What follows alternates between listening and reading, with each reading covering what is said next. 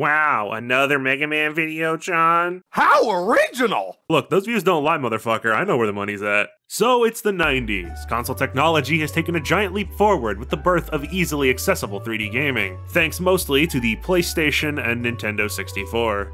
Also, technically the Saturn, even though by all accounts it was a nightmare to make 3D games on, and golly gee, I can't understand why Sega's console business failed. The eternal protagonist of this channel, or antagonist, depending on the episode, Capsule Computers was still freebasing an unhealthy amount of raw, uncut Blue Bomber profits back then. With the third dimensional revolution beginning, and killer franchises like Mario and The Legend of Zelda announced to be making the dimensional leap, Capcom had to make sure they got their piece of the low poly count pie. But in the mid-90s, what we now call classic Mega Man was still in full swing in the 2D realm, as was the ongoing X series. Why ruin a good thing by forcing 3D into it? Right, Capcom? This is just conjecture on my part, but I feel the sub-series split route was probably taken because it's way safer to make a Mega Man spin-off than potentially destroy the brand. Now, let's see.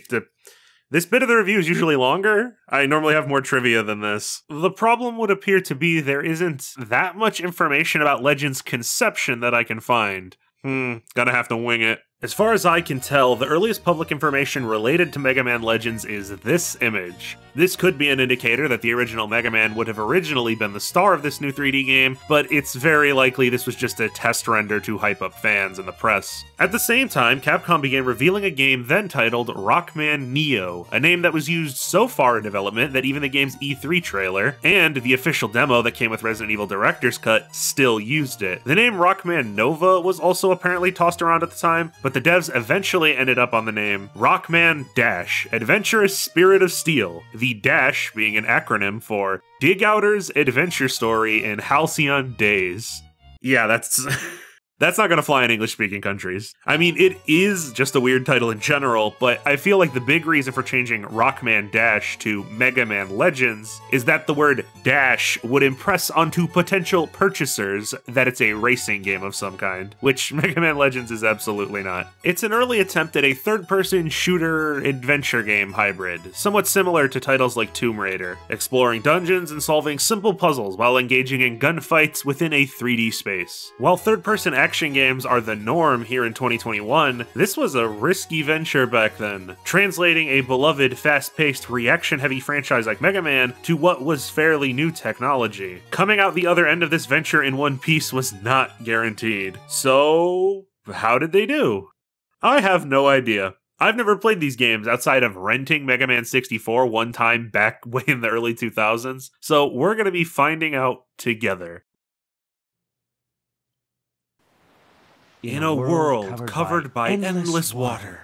If I have to listen to that line one more fucking time, I'm gonna make Legends 3 myself just so I can cancel it this time. While no year is ever given, Mega Man Legends is presumed to take place hundreds if not thousands of years after the events of the other Mega Man games. In this time period, the Earth has been completely water-worlded, that is to say, flooded to an extreme degree. The remnants of civilization live on a spattering of islands across the planet, using airships to traverse the vast distances between viable land. To power these ships, alongside pretty much everything else, society uses crystals called refractors to generate energy. Refractors are found in the vast unknown ruins beneath the surface world, and thus, one of the most important jobs a person can have in this society is being a digger, or dig outer in Japan. Diggers use various types of equipment to explore these ruins and trade the valuable scrap machinery and refractors for profit to make their living. But digging is a dangerous job, as most of those abandoned dungeons are swarming with reaver bots, protector mechanoids left behind by whatever extinct civilization left all these underground tunnels in the first place. The holy grail of digging, and the main drive for all diggers, is to find the Mother Lode, a treasure said to be so great that people will never have to worry about running out of energy again.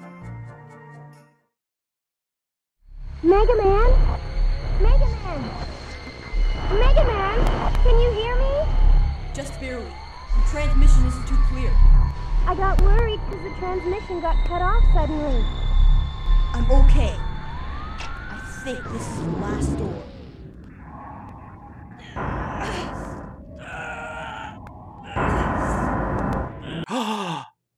A new precious blue boy. The Legends version of the Blue Bomber is a 14-year-old digger, Mega Man Volnut, and his sick anime hair. You might think it's dumb to point that out, but Volnut is pretty consistently depicted without his helmet to help distinguish him from his fellow forgotten brothers and sisters. The first thing I noticed right off the bat about the game doesn't really have anything to do with gameplay, but there's actual voice acting in Mega Man Legends, and to my surprise, it's very passable.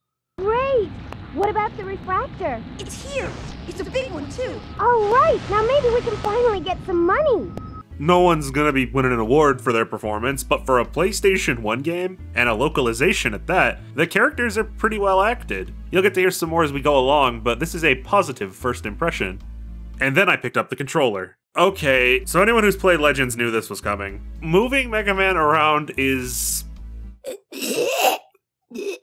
Yeah, I understand why this game is controversial already. I know control is a very personal and subjective thing, but I'm gonna try and explain this the best that I can. It's hard to put into words why the control feels off. Mega Man is pretty fast, especially going left and right, and his acceleration is immediate, which is jarring when you take your first steps. You move forward and backwards and strafe left to right with the D-pad, but the camera doesn't move at all when you do this. The camera in Mega Man Legends has absolutely no passive movement and has to be moved manually with L1 and R1, which also turn Mega Man tank control style. There's no right stick camera controls because the dual analog controller didn't even exist until shortly before the game's release. To cut to the point, and the reason these controls are quite off-putting for a first-time player, Mega Man always faces away from the camera. It is always at his back. It's impossible to, for instance, look to your left quickly while keeping your body facing forward. You can only see in the direction you're walking, and it feels very restrictive and almost claustrophobic at times, most notably in the game's dungeons, which are tiny, cramped, and claustrophobic as it is. Because you can't look around and move, and because Mega Man is so fast, even basic actions like picking up loot dropped by enemies is stressful in this game, because oh boy, you're not going to be able to pick up all that loot before it disappears. Not with these controls. But as funny as it would be to whine and moan about the controls for another 5 minutes, I have to be fair. After switching the function of the strafe and turn buttons and playing for a few hours, I did acclimate to the movement about 80% of the time. You eventually get a weird sort of combo motion system going on, moving forward, strafing to the side, and holding down the turn buttons to replicate smooth 3D movement. Yeah, I shouldn't have to do this, just to properly see where I'm going, but the point is that the controls don't ruin the game. You just have to cut Legends a break for being old, as opposed to fighting against it the entire time. You don't get mad and shove Grandma down the stairs if she isn't walking fast enough, you know what I mean? Once you can walk correctly, we can talk about the other junk. Being a Mega Man, Volnut of course has a buster cannon on his arm that fires energy pellets, their color and size changing depending on the upgrades you collect. You have 2 slots in your buster by default, and parts can be dug up or purchased that increase its attack, self-explanatory,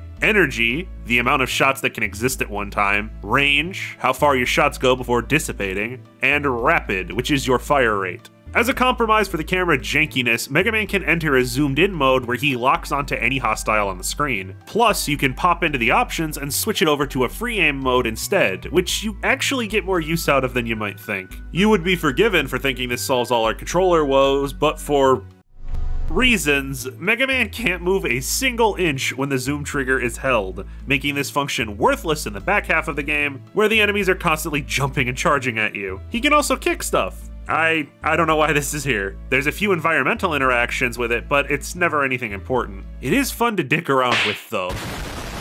Mega Man, I'm showing a large blip in front of you. Probably a Reaver bot.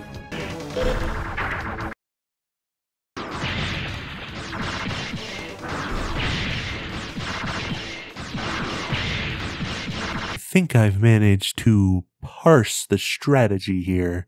There's a slight auto-lock to your shots even without holding R2, so by strafing while holding the opposite direction, you can circle around enemies while still attacking them. It's a little cumbersome, the camera gets stuck, and the tracking on the bullets is suboptimal, and I'd rather just be able to aim with the right stick, but it's doable. And I'd better get used to it, cause this is the top tier combat strat for the whole game, boys and girls. Mega Man stuns the robot long enough for him to just barely escape the ocean tower, and is picked up by his friends in their airship, the Flutter. Phew. Nice timing, Roll. Anytime, Mega Man. I'm sorry, Mega Man. I had some engine problems, and... It's okay, Roll. But I'm glad you showed up when you did. all's well that ends well, right? And we were able to get a refractor. Man, I cannot get over how good the presentation here is. There's this cel-shaded edge to everything, and nothing is overly blurry or has its texture stretched to the point of being indistinguishable. It's still very much a PS1 game, but it's one of the cleanest looking PS1 games I've seen, and it does it all without completely tanking the frame rate to single digits. I love you, Silent Hill, I'm so sorry. The celebration of Mega Man's heist doesn't last long, though, as the airship's engine starts billowing out smoke, forcing Roll to crash onto the nearest land they can find, an island named Catalox. Oh! I see it! Land ho! Come on, hold together. Just a little bit more. Hold on, I'm taking her down. Right!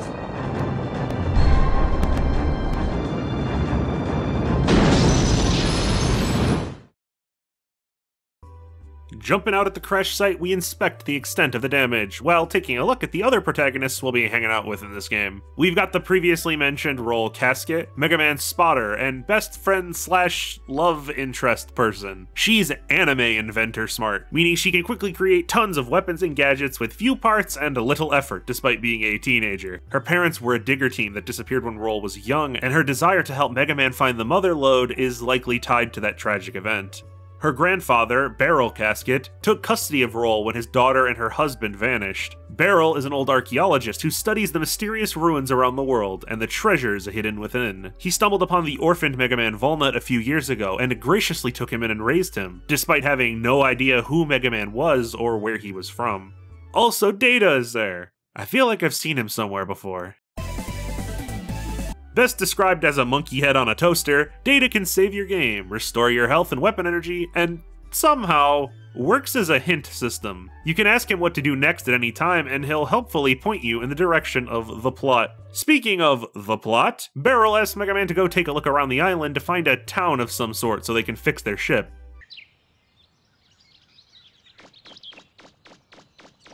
And you're not sure where the town could possibly be, huh? Alright then. Oh shit, hide my stuff! The island's law enforcement suddenly show up and escort Barrel to the mayor's office to go get his immigration papers filled out. If there's one thing kids love in their action platformers, it's tedious bureaucracy. While we wait for the gang to get their green cards, Mega Man finds a small shopping mall and there's... Hey, I know you! Get the fuck back here! We visit a junk shop to look for parts, but one of the owners left for a dig some time ago and hasn't returned. It's not that far away, just back outside town. I was getting myself ready to discuss the rest of the core gameplay, but we just walk into the ruins and find him like one room away from the entrance, surrounded by the weakest enemies in the game. What a winner, folks. Dungeon talk will have to wait. Back at the store, the couple tell Mega Man that while they don't have any ship parts, they do sell weapons and weapon parts, and give us a special module of some kind as a thank you. Volnut goes back to see Roll, who identifies the module as a mind thrower that can be fitted onto Mega Man's arm. She's able to get it up and running, so now we have our first alternate weapon. It drops mines. That officer from before shows up and gives Mega Man his city ID, but warns against going in right away, as a band of malicious pirates is approaching. With Barrel still inside the city, the blue dude goes in anyway to make sure Gramps is safe. I know you're bored, just don't worry, the game is gonna start soon, I promise. Okay, got it? Once the decision's made, there's no turning back. Nothing less than 100%. And remember, more than just guns and ships. Whoever has the most information that wins, right? Right, we understand. Huh? What are you looking at? Bossy tsundere with skin-tight leggings? I'm sure the Mega Man community has an intensely normal and completely healthy relationship with this character. We're permitted to wander around the main city at this point. And while there are a bunch of NPCs to talk to, none of them really say anything interesting or worthwhile. It reminds me of the townsfolk in the various Kingdom Hearts games. Yeah, they fill up space to make the world more lively and give the occasional joke or tip, but I completely ignore their existence 95% of the time. When you've had your fill of low-poly boxes inside low-poly boxes, you can go to City Hall, where Beryl is meeting with Mayor Amelia, who turns out to be one of his old research assistants. They're discussing the legendary treasure said to be on Cadillac's Island, which is likely what the pirates are after. Gramps says he's only heard myths and stories about the Cadillac's treasure. I imagine his difficulties stem from the fact that he literally did not even recognize the name Cadillac's when we crashed 10 minutes ago. Perhaps his brain is dissolving. It's a dog!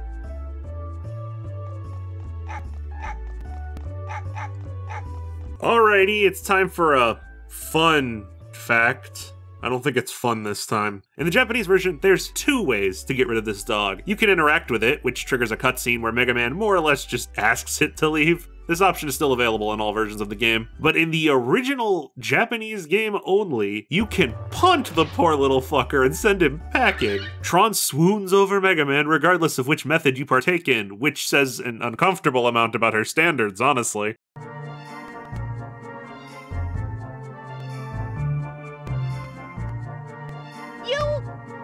You just mind your own business!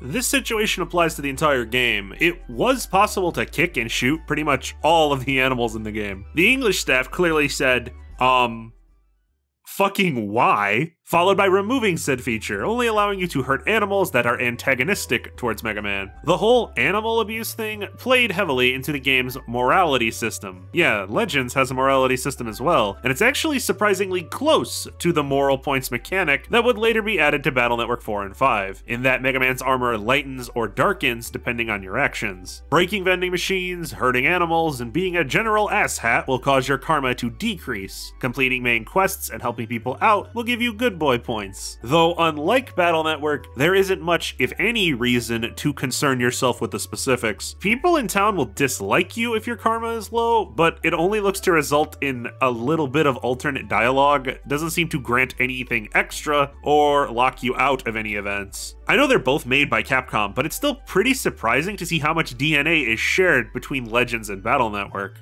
Well, moral quandaries aside, Barrel's alright, and Cadillac's Island is safe for the moment. Should go fill Roland on what's happening. I should just walk away right now. Well, we get some use out of that mine thrower here. You're meant to destroy the giant tanks and protect the homes of the townspeople until you find the key to City Hall. But I happen to get the key out of the very first one, so not much to say about this. Oh! Hey, you! Thanks to you, everything's a mess now, isn't it? Huh? Aren't you the girl who's being chased by that dog? Shut up! I don't want to hear about that! Do you know what you've done? Huh? You're a lot dumber than you look. You should have known better than to pick a fight with the Bonds. Of course, if you agree to become one of my servants, I suppose I could forgive you. Join up with pirates? I don't think so. You know, guys, I'm not super keen on this crush Tron has on Mega. It's a little unsettling to have this grown woman thirsting after a teenager. Excuse me? No. Prior to actually playing these games, I had always assumed Tron was about 20. At the very least, I thought she was older than Mega Man and Roll. Mega rushes uptown, where a whole army of bots are demolishing the city. You have to destroy all of the robots before they tear down City Hall and the surrounding buildings. And I've already found the fatal flaw of this mission. We're facing a ton of respawning enemies all at once, and the controls and camera are less than cooperative. While facing a single opponent, the clunky controls and awkward aiming can be maneuvered around for the most part. When you have to face an entire squadron of enemies, some of them flying and some of them on the ground, it's a pretty big ask for the game to have me kill things quickly and protect the city while also watching my own back. There isn't any free manual aiming in this game, and locking on zooms the camera, limiting your peripheral vision, while sticking your feet firmly in place. It's pretty fucking tough to fight a dozen robots flying around, lock onto the correct one, not get blown up by the constant bombardments being dropped in from off screen, and do it all in a time limit. Yeah, I got wrecked here. The mission isn't too difficult on its own looking back after having completed the game, but it is asking a lot of the player considering we've only done the tutorial, a 2-minute snippet of a dungeon, and a boss fight up until this point. Trying to figure out what I could do to help my pathetic self, I went back into the shopping center and for some reason the parts store is open now. I'm positive it was closed when I tried to come here a few minutes ago, but never mind that. We got a decent chunk of change to spend on upgrades. A few life ups, strength and range parts for the Buster, and this game's equivalent of an E-Tank, the Energy Canteen, which is a single item that can have its capacity increased rather than multiple individual tanks. I also stopped off into the options menu, and this was the point where I learned that the lock-on feature can be turned off, and instead pressing R2 will let you free aim wherever you want. Thank God, because the lock-on is hot trash against flying enemies.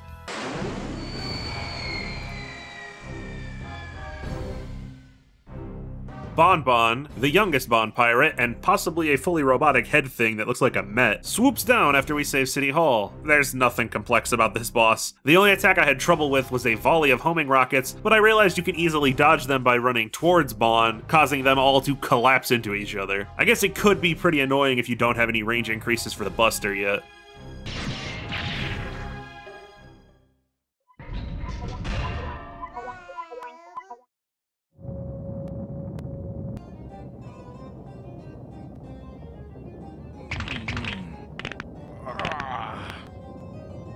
What the heck happened to Tron and Bon? They should have been back by now. Oh, those two! No, I told them they were in charge, so I won't worry. I'll let them take care of it themselves. Hey, look at the clock! It's almost time for my favorite show! I almost missed it! Next story.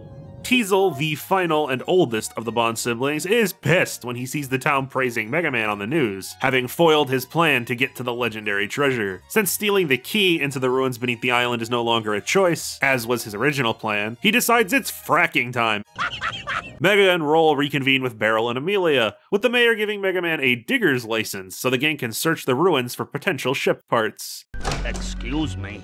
But it seems we'll never get off this island, as the police burst in to warn the mayor that the pirates are excavating the forest outside of town. Mega Man worries, rightfully so, that the police stand no chance against the Bonds, and chases after to help them. With that, the opening section is finally completed, and we're pointed towards the first chapter that reflects the gameplay style of the rest of the game. Believe it or not, this is an EDF, and we do tasks beside defending cities eventually. Set loose outside of town, exploring the wilderness, and even some option tunnels around catalogs, and I finally have some more genuine praise. This is the part of the game I enjoy. I just love exploring 3D spaces, especially more retro 90s styled ones. There's just something I really like about wandering around and finding secrets, doing some platforming, you know, boomer shit like that. I'll tell you now that Legends is short for an adventure RPG kind of game. I'd guess around 5 to 6 hours if you ignored the side content, but it tries to make up for that length by being dense. You're always doing something or working towards something. Something as simple as moving from one place to another can still be made worthwhile by boxes and trash cans to loot or reaver bots to kill for money. I never recall following a fork in a path just to find a dead end with nothing to collect or do.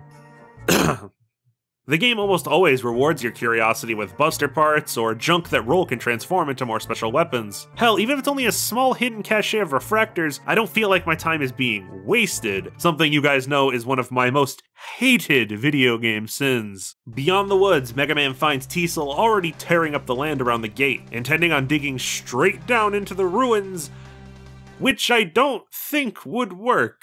If the entrance shaft is too sturdy for you to break with a giant missile-shooting dump truck, what makes you think the rest of the place is made out of some kind of sissy material that you can break? We should stop him anyway. The Malverf can't be attacked directly. Nothing I do hurts it. It's possible to take out the treads, which theoretically limits the machine's movement, but it still had no problem spinning in circles and running me down. You're told to attack the hatch up on its back, and nothing happens. After a death or two, I realized you have to attack it when the hatch is opened. Turns out though that if you just spam mines at the door, the serve bots can't do squat and you can win the battle in mere seconds. I mean, at least I didn't have to strafe around it?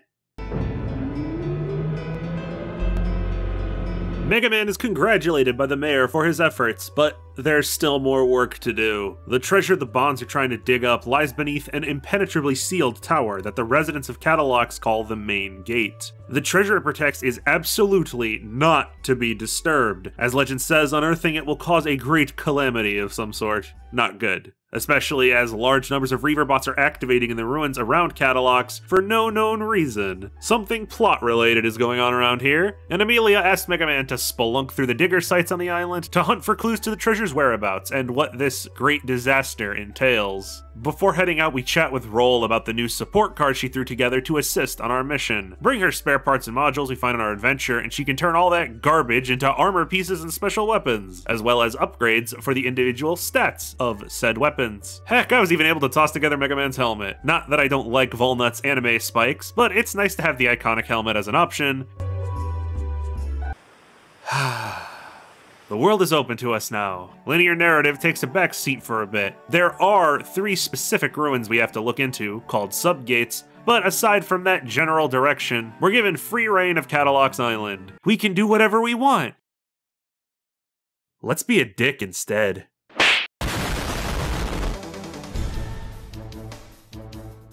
But to do bad, we must first do good. All those refractors we've been scrounging up have been converted into Zenny, the world's usable currency. And while it's tempting to spend it all on upgrades, it may be wise to use some of that cashish to rebuild the sections of the city destroyed by the Bonds. It's actually fascinating how this side quest works. It's completely dynamic. The amount of destruction caused during the opening chapter here determines how much it'll cost to fix the place up. It's a really neat continuity thing that makes the island feel more like an actual place outside of boss fight background. And it makes your early performance resonate through the whole game as a reminder. The city's state decides what side quests you can partake in, obviously. Or for our purposes, the police station and the bank. If both of these locations are still intact, you can do a few extra missions, helping the police find bombs, talking to the townspeople to find a missing bag, boring hero shit. What we need to do is head aboard the Flutter and check out the news, where we'll tune in to reports of a high-speed chase downtown. It seems the cops are chasing a group of servbots that stole an entire briefcase full of money from the bank. So being the ever-helpful chap Mega Man is, he walks back to the city and just guns them down in the middle of the street.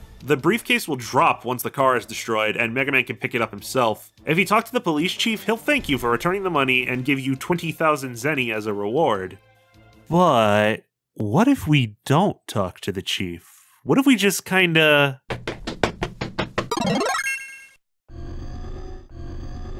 Ooh, that was faster than I thought. Stealing the money from the servbots is the single most evil action in the game, bringing you down to maximum bad karma no matter what.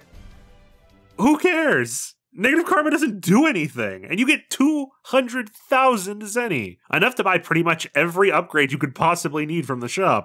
Well, it's only been 2 hours, and we destroyed both the karma and currency systems. Might as well get back to the main campaign. Find the gates and save the island, or what have you. The first place I went to was the Forest Gate, it being the first one I had seen and all. It's not a sub-gate, but there are quite a few new rooms explorable since we were here to rescue the shop owner before. There's some parts around, but nothing plot-related, and nothing to fix the Flutter. So to get to the other ruin gate in the woods, we have to fight through a gang of tank-piloting servbots. Roll even comes along with the van to give us a hand. She really just serves as cover if you need it. This section is super short. And turns out there's a big ol' locked gate around the dig site, though. I got a couple of weapons to pick from. I wonder which one... Right after riding the lift down, Mega Man finds a giant yellow refractor, similar to the one from the intro, only this one's locked up tight. Roll explains the starter keys for the locking mechanism are missing, but should be stored in the temple somewhere. Like in an altar or a special room or something? No, just like on the floor. On cliffs and shit.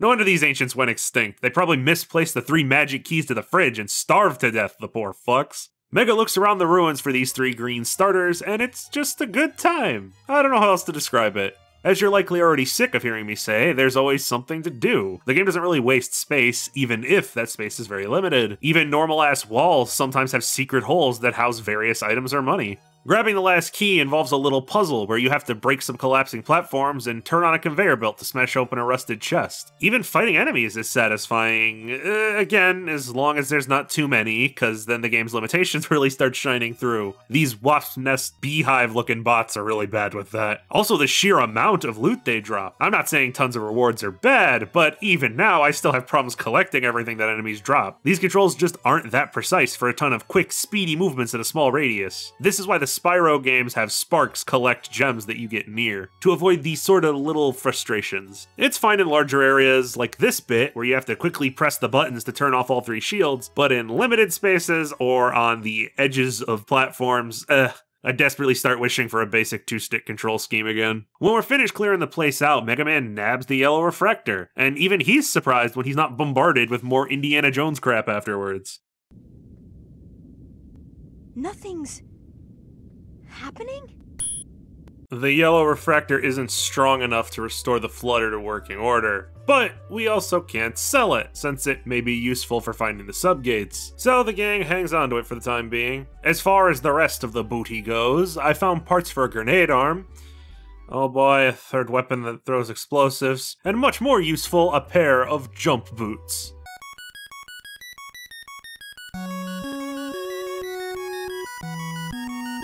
No, not yet. We'll get there. These fuckers launch Mega Man into the air. There's been a handful of obvious high ledges in the ruins so far, so I figured we'd get something like this eventually. Oh, so yellow refractor. After way too long spent searching through town, I discovered a little boat rental place out on the pier called... You know what they say, an ounce of prevention is worth a pound of cure.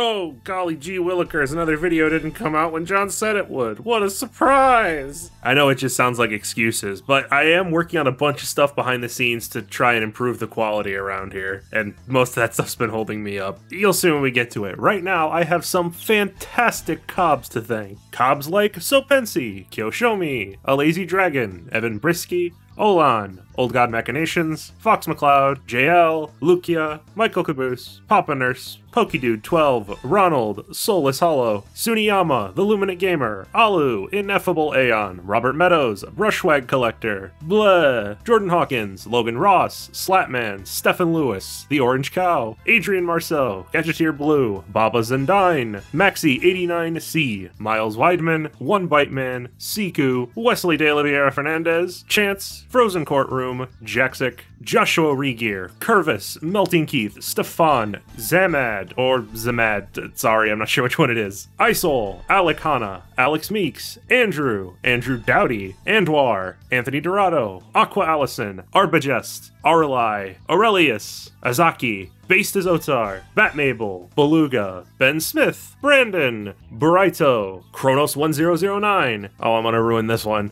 Sion Hamer, I'm so sorry, Clark Rappel, Cody Allen, Cody Gratner, D3D, Daniel Miller, Dirtman.exe, Donald Nestor, Eclipse SLSR, Emperor Aquagem, Ezekiel Campos, Fallen Angel X00, Fateburn, Flame Soulless, Flora, Ford Cliff, Gary Tina, Getsugaru, Gooby, Grim, Hadoucant, High Performance Moth, Ian Peterson, Igor Podolsky, Jacob Adam, James Courtney, Jebin96, Jim Kurosaki, Roxas of Malice, Jonathan Russell, Joshua Lewis, Julius Kingsley XIII, Justin Ellis, Carol Hollingsworth, Larkales, Leighton M, Lemlom, Levardos, Lexier, Brawl9977, Luke Jacobson, Lunamoth, Mako Yin, Marcos Garcia, Mason Jones, Matthew Kyle Bielmer, Michael Mills, Minuteman FMJ, Mobius Nut, Muda Muda, Nicholas Jensen, Noah K, Nocturnal Igus, Partey Pooper, Poopman, Pyrokazoo, Celeste McCombs, Sane Madman, Seth Highwind, Shiki, Shinzel, Society Max, Steve Melgar, Super Blue Electro, Terry Fan, The Kupo Mog, The True Azure, The Wandering Zebra, Thomas Jackson, Tomahawk Swing, Turbocharged Nerd, Tyler Fox, Tyler Markowitz, Ven the Hunter, Will Bang, okay? Weebman.exe, When is Mega Man Battle Network 7, Wolf888, Zachary Nelson, and Z Tier Beta. Yes, I did say all of them again. I have to let you know now that when we hit 200 patrons, I'm probably going to have to lower the out loud name callouts to people with slightly higher donations and just leave everyone else with an on-screen shout out, because I don't think I have the breath to put a 5-minute one of these at the end of every video. And one last big thank you to everyone who is not a patron. Just doing simple things like liking the video or sharing it with your friends, it really helps me out around here against the almighty algorithm, and it is greatly appreciated. There's like some social media or something, I don't know, it's on the screen. I'm tired, it's 2 in the morning. Thanks again, have a great day. And I'll see you guys in the next one, whenever that is. Bye-bye.